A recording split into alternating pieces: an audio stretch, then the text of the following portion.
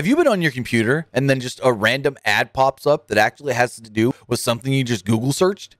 Well, that happens because, well, your internet connection is not secure, and you can secure your internet connection with Surfshark. Surfshark is here to make sure you don't get hackers hacking into your system and trying to steal your information. But that's not the only thing Surfshark can help you with. Surfshark can also help you access content you want to watch from other countries if certain shows and movies aren't available in yours. You live in the United States and go, I'm going to watch the WWE Network. But then you go onto the WWE Network and it says, sign up for Peacock, but you don't want to sign up for Peacock? That's not an issue with Surfshark. Surfshark will help you trick them, WWE that is, into thinking you're from another country like the United Kingdom, and then bada bing, bada boom, you're watching the original WWE Network. But this isn't just something you can do with WWE Network. This is available with Hulu, Netflix, and a number of different services. So what are you waiting for? Use the link in the description below or head over to pwunlimited.co/surfshark to support us here at PW Unlimited and get 81% off of your next subscription. Yes, I said 81% off of your next Surfshark subscription. Do it. Do it. Do it now, or I'm going to hack into your internet because it's not securely secured with Surfshark. What are you waiting for? Hey guys, it's Tim and Nick. Nope, he's on this side. And Nick, as we are here today to talk about this weekend's Impact Wrestling Rebellion pay-per-view. As you guys know, I don't review the weekly show. I don't review the Impact Plus shows, but we make a point to review the pay-per-views because the Impact pay-per-views are usually really good. They usually have great matches on the show. I'm excited for this one, not just because of the title versus title match with Swan and Omega, but there's a couple of different matches on this show that interest me. But Nick, how are you doing today on this Friday? I'm all right. It's a good little Friday. Got my monster energy flowing through me. It's like 11 in the morning and I'm barely awake. You know, we don't review the weekly Impact shows here like how you review like Raw, SmackDown, NXT, AEW. It's just simply so much. But you know, it's not to say that the weekly Impact shows aren't good. I do think they have a bunch of entertaining stuff with insanely good wrestlers. Like you'll watch an episode of Impact and be like, wait, I've definitely seen that guy wrestle for my local promotion, or I've seen this woman for my local promotion. And that's how you're going to pick up on a lot of the names. And this card that they have for Rebellion on Sunday, this looks like a lot of fun. So I'm excited to kind of talk about this card. I'm excited to see who in the comments below, how you guys think the card's going to go. Put your predictions down there, of course. You have to return to the video after the card as well to see if you were correct. So, Tim, let's get talking about this. All right, so the show itself has 8 matches. And with that, one match that was just announced last night, well, it wasn't just announced, but it was completely announced because we knew that Jordan Grace was going to challenge Fire and Flava, which I can't say that without laughing because it's like me, a white guy, saying Flava. But Fire and Flava, Kiera Hogan, Tasha Steelz. It was supposed to be Jordan Grace and an opponent to be named. A lot of people thought maybe it would be Jazz once again, but no. Shocking, which wasn't shocking because I heard Impact was really interested in her. It's Rachel Ellering. It makes me glad. So, yeah, Rachel Ellering, she worked the AEW Tag Team Tournament last year, teaming with Dasha, which I think they lost in the first round. And now she's here at Impact, teaming with Jordan Grace, getting a tag title shot, which is really cool. But, Nick, who do you think is going to walk out victorious? You know, Fire and Flava have been the champions for a while. They're entertaining. Their in-ring stuff is not the best in the world. I would really like to see Jordan Grace and Rachel Ellering walk away with this title, especially because I was really hoping to see it with Jazz, Jordine and Jazz. But that's okay. Jazz did the thing that like no wrestler ever does, is and they say when they're retired, they're actually retired, which I thought that was funny. I think giving Jordine Ellering is going to be really good. And again, it's just Impact's women division. They really do care about it. They really do give it time to grow and to like let people learn about it. And I think we're going to see a title change. So as far as you saying title change, I would say title change as well. I have heard, you know, when we know Jordan Grace's contract is supposedly up next month. And when thinking that, I think they give her the title regardless if she's committed to staying or not, because that's what they did with Deonna Purrazzo. Deonna Purrazzo came in unsigned, and they gave her the belt to say, hey, we want to use you. We want to push you.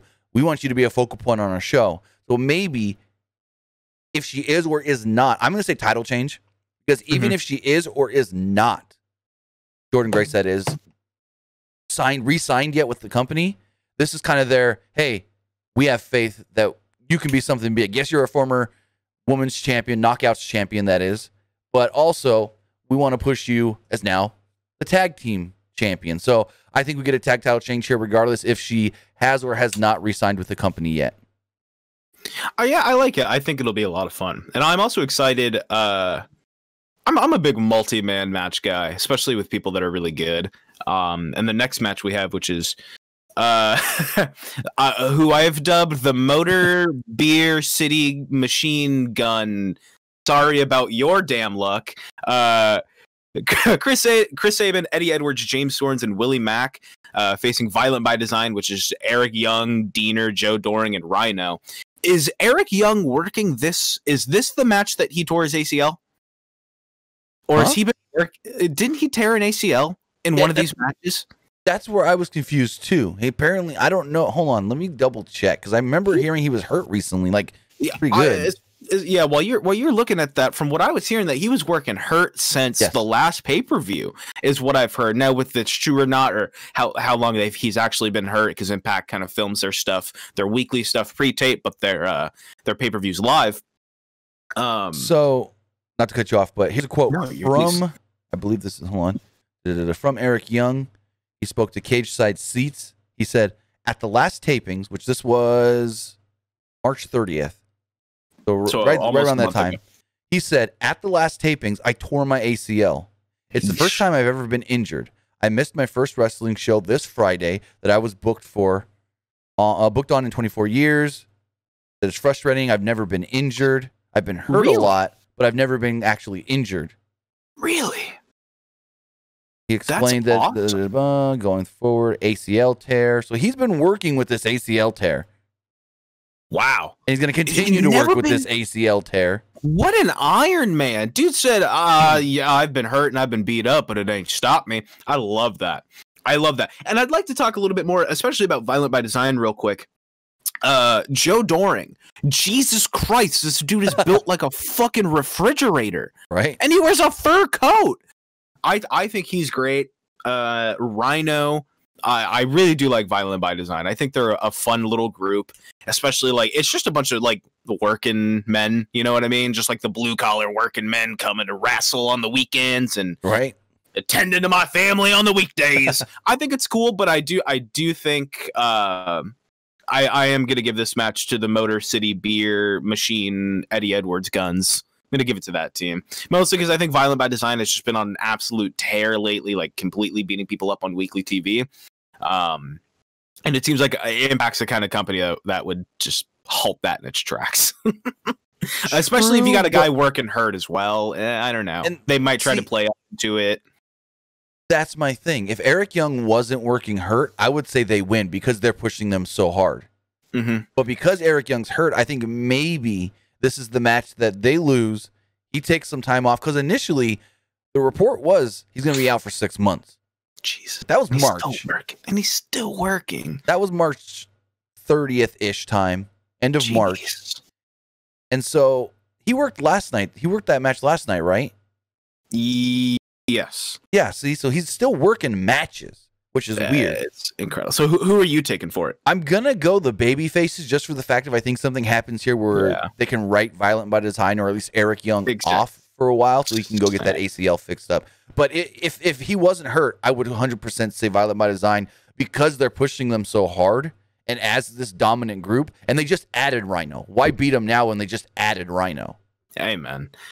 The next match is probably the match that I'm looking forward to the least because it's one guy that it's just I never got into him, and that match is Trey Miguel versus Sami Callihan. I never liked Sami Callihan. I never got behind the ooh spooky hacker gimmick in NXT, and I can't get behind it now.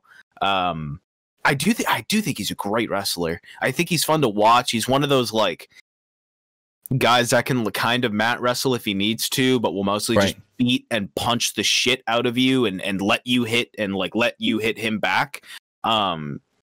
Trey Miguel has been kind of like finding his place since his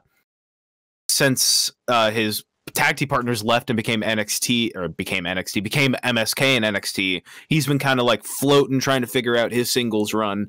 And I think putting him up against Sami Callihan, a guy who's like pretty much there for any feud that he needs to be kind of put in. He's like a expandable guy. You can put him in a serious feud, in a funny feud, in a blood feud, in a grow this guy feud, and a we're going to grow you type thing.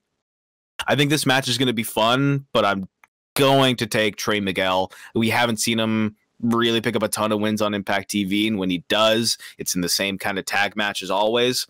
So I think he's going to get his big, like, you're not better than me to Sami Callihan moment. So I think Trey Miguel is going to go over here. So you think he picks up the victory in the last man standing match? Huh. Yes. Yeah. Because again, like Sami Callihan's the kind of guy that just like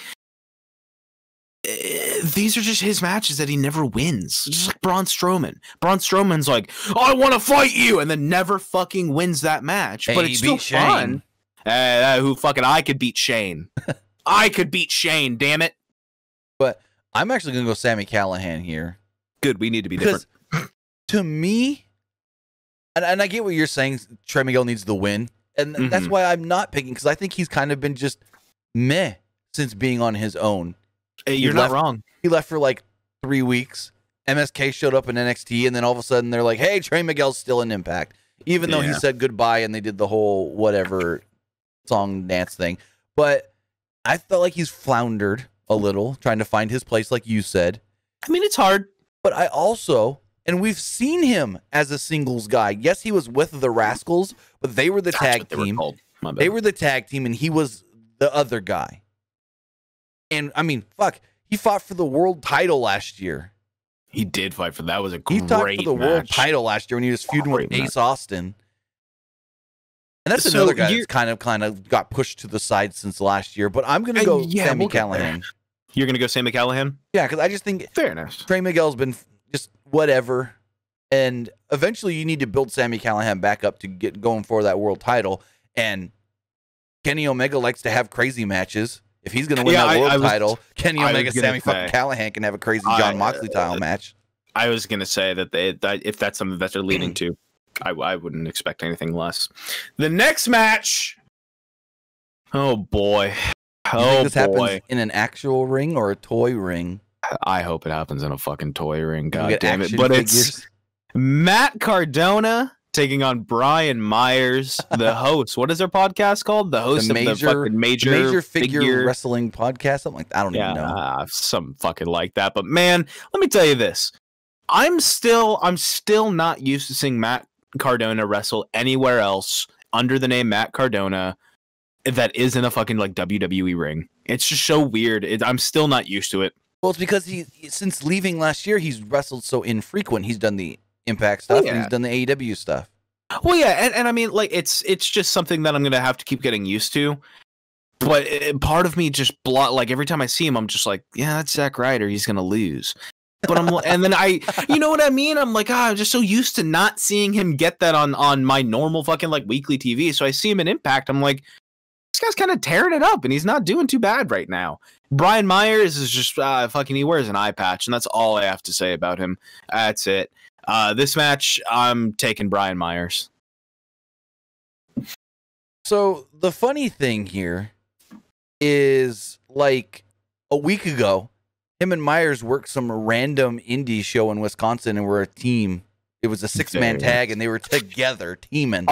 I'll tell you this, and I told you this off air. Impact Wrestling is basically the backyard federation of like major promotions. You can be from AEW, from fucking you can be like an Impact native, you could be from like a small indie promotion, and you can come to Impact and work something. You could work a story, you could work a gimmick, you could work a brand new character. True. Just look at fucking Su Yung doing 90 different characters in 6 Su fucking Yung, months. Susie Susan. Yeah, Susan, the best thing to ever happen to Impact Wrestling. I'll tell you that now. And you could just let these guys just fucking, I don't know, here's an idea. Here's the match we want. Help us get there. And they do a great job. Fuck, man. I really do love the idea of like them two working as a tag team. And then like two nights later. Let me pull it up really fast. Okay, I got it right here because it's cage match. Matt Cardona. Okay, so it was, and they lost. It was Brian Myers, Joey Avalon, and Matt Cardona against a team called the Disregarded, Brock Hall, Colin Brooks, and TW3. Cool name, the Disregarded TW3. They worked for ACW Water City. It was at the ACW Water City Wrestling Con event. That's fucking awesome. That's last cool. Saturday. Not even, hey, brother. Go work. But good. Honestly, you say Cardona, I say Brian Myers, only for the fact that he's the one. No, I did not say Cardona. I said Brian Myers. Did you? Yeah, I said Brian Myers. I thought you said Cardona. Well, I'm saying Brian Myers just for the fact that he's the one signed to the company. I was gonna say he's the one that works there. He's the one actually signed. Cardona can one day just go, no, I don't want to show up at your next tapings. I'm not signed to your company. I'm going to work EC3 when he gets out of the hospital. Please. Yeah, I get well, EC3. Yeah, I get well, EC3. Did you see the meme that Cardona posted where he's Austin and EC3 is Vince in the bed hitting with the bedpan? This next match, we just talked about this guy a little bit ago, how he was kind of pushed like a he just strapped to a rocket, and then they just kind of pushed that rocket off to the left a little bit. A little bit? For the Impact X Division Championship, Ace Austin versus Josh Alexander versus TJP. And let me tell you this. I really want to like TJP.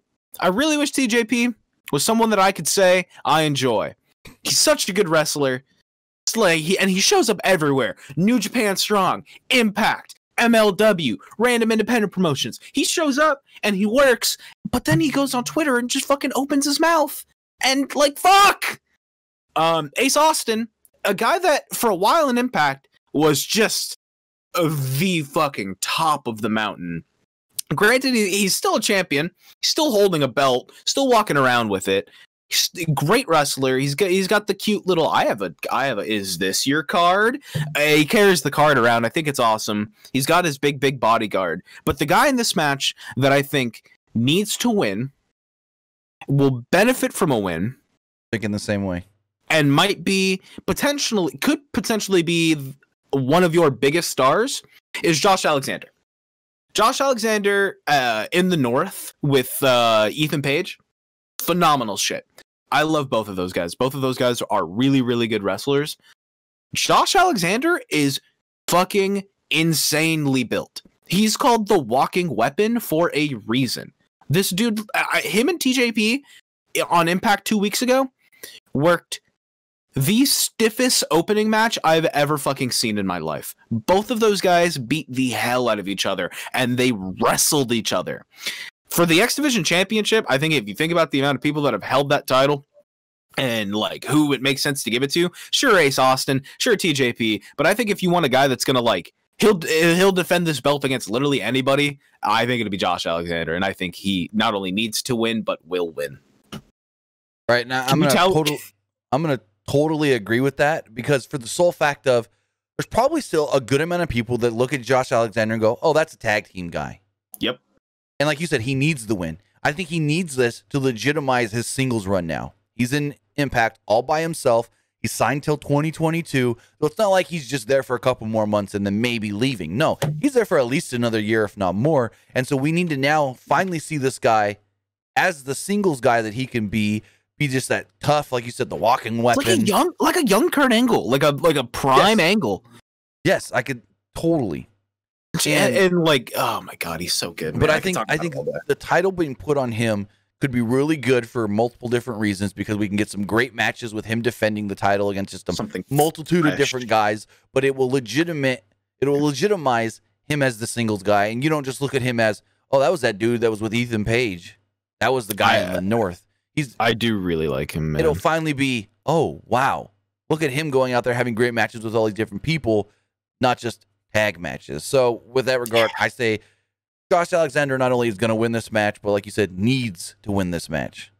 So before we go into this next match, I want to talk about something that's not listed on this card, but I assume is going to have a major role in the show, which I think is Impact's Golden Goose. It's fucking Golden Egg. It's Diamond in the Rough, and that's fucking Johnny Swinger.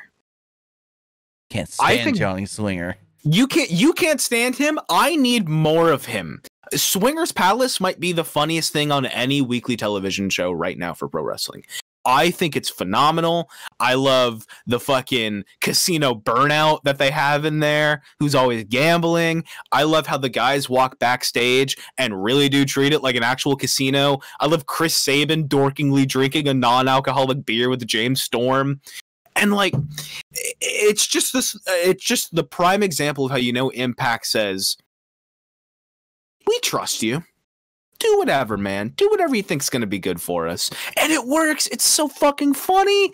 And I really do think having those Johnny Swinger segments in between Impact shows really do keep you kind of into the show, because you'll watch 2-3 straight matches and you'll get a really funny break featuring people you just saw in those matches. So it adds context to the story. It keeps building the drama. They do such a good job with Swingers Palace, and I hope to see something funny at Rebellion. But match-wise, next what we have is Deonna Purrazzo versus Tenille Dashwood for the Knockouts Championship. Is this not the most predictable match on the show? I mean, it is for me. Who you going with? Fucking Deonna Purrazzo. There ain't no way Tenille Dashwood is winning. She's going to stop in the middle so fucking Caleb can take a picture of her, and then she's going to get fucking tapped out or something. Here's the thing. I'm going to go with Tenille Dashwood. Blasphemy. I'm gonna say Dashwood because I think you could have a little smarky bullshit champion that's like kind of like the Good Brothers, and the Good Brothers don't want to work, but they have to. I'm not saying she wouldn't be a good champion. I'm just like, there's no way she's beating Deonna Purrazzo. Oh no! I get that, but there is because of the man you mentioned, Mr. Caleb with a K. Fuck Caleb with a K is my least favorite part of Impact because he just is so dorky and he looks like the kids that I would want to bully in high school. But that's why he's good and he's working. He's doing his fucking job. Congratulations. But I'm sure he's gonna play into the match. I'm sure there's gonna be a title change. And I really do hope this title change ends up with Susan becoming champion. I want Susan to be the champion. Damn it. Oh, goodness. But you know, if Susan wins the title, she's immediately going to go back to Su Yung. No. Stay as Susan forever. Next up, we've got the Impact World Tag Team titles. Is Finn Juice, David Finlay, and Juice Robinson face the Good Brothers, Doc Gallows and Carl Anderson. I don't know. I want to say Finn Juice just because I like them. I like Juice. I think he's cool. I think Finley's awesome, and I like having the belt on not the Good Brothers, but I wouldn't put it past them to give it to the Good Brothers. There's one reason why you give it to the Good Brothers. I'm assuming the elite bullshit. Yes, there's one reason Good Brothers win. And all of the fucking people have titles. Because the end of that fucking show, the end of the show, the end of Rebellion is going to be Kenny standing in the middle with 2 belts, the Young Bucks on one side of him with 2 belts. He doesn't take that. He doesn't. They don't mention the AAA belt. No, he's gonna have the fucking AEW belt and the TNA belt and the Impact belt. He's gonna have 3 belts on at the end. But Rich Swan's only walking around with the 1 belt? Right, but I'm pretty sure they're gonna give him that Impact. They're gonna say it. Unified him with the Moose. Match. But I thought they were carrying around both still. I thought they were having Rich with both 1 still. I thought they were going to go for the Ultimate Dragon. We're getting too. We're talking about the. Kenny's got the AAA title, the Impact. He'll most likely have the Impact title and the AEW title. So he's got those 3 right there. Yeah, I guess they won't. But they never mentioned the AAA belt. But regardless, I think they mention it. They don't show it, but they mention it. What? Once? It's the same way WCW said. Fucking Ultimate Dragon is just the J Crown champion, but never said what the belts were. I'm gonna go Good Brothers win back their belts because I mean, first off, You can't have Finn Juice on the, and we've seen it. Finn Juice can't be on the show every week because they're working Japan, and then you got to wait 2 weeks to get back into the country, and then you got to wait 2 weeks to go back there. It was just like a cool thing to do for a quick little run, but it ain't going to be anything long. So I think Good Brothers win. I think Good Brothers win for the sole fact of you can't keep those titles on Finn Juice for that long. And the end of this show is going to be Kenny with the belts in the middle, Good Brothers with belts on one side, Bucks on belts with the other side, and then they're going to be like, look, Bucks actually showed up to Impact. Yeah. Fucking Tony Khan's supposed to be there too. You know, I'm with that, and I guess, you know, we can immediately kind of go into the main event of the night, which is Rich Swann taking on Kenny Omega. Yeah, Rich Swann. Jesus. So it's going to be a title unification. I'm sorry. It is fucking just a fucking double championship match for the AEW title for the AEW championship and the Impact Wrestling World Championship. Fucking Kenny's gonna win. They're gonna, like I said earlier, with the Knockouts title match. When I go, is that the most predictable one? No, is this the most predictable one? I was gonna say it's this one, brother. There is no way Rich Swann is gonna walk out on AEW next week with their belt. The only thing I can think of is no titles change because it ends in a DQ. It ends with like a interference or fucking something, some bullshit happens to where both men keep the belt, time limit draw, some shit like that. Now, but that's not going to happen. That's not going to happen. Kenny's going to win. I think that's right. And here's my thing though: if something like that were to happen, that would be 100% the wrong move because, granted, Impact is trying to push this as like the biggest wrestling match you can see right now in the world. They're really trying to push it that hard. It's like the match to see right now. There's no match bigger. And I don't see it as that. I just see it as another match in Impact, unfortunately. You know why they can't do that? Because it's Rich Swann. They've done nothing to push Rich Swann. Exactly. They have not given him a single minute to like breathe. But here's my question. Would it have been a bigger deal if it was Moose? I mean, the guy's got himself looking jacked. I don't know, man. I watched him work in Noah the other day, and he was working pretty fucking good down in Noah. But that's the thing. It's like they're pushing this match, and granted, they're doing everything they can to push this match as the biggest match in wrestling right now. They are. Unfortunately, one thing that's hindered them is fucking AEW only mentioning it briefly this week and not mentioning it any other week previously. Amen. Like this week, not even literally this week on AEW. I don't know if you watched it, but Don Callis goes, "My next week, Kenny Omega is going to be, you see something like the next time you see Kenny Omega, he's going to have more gold. He's going to beat Rich Swann."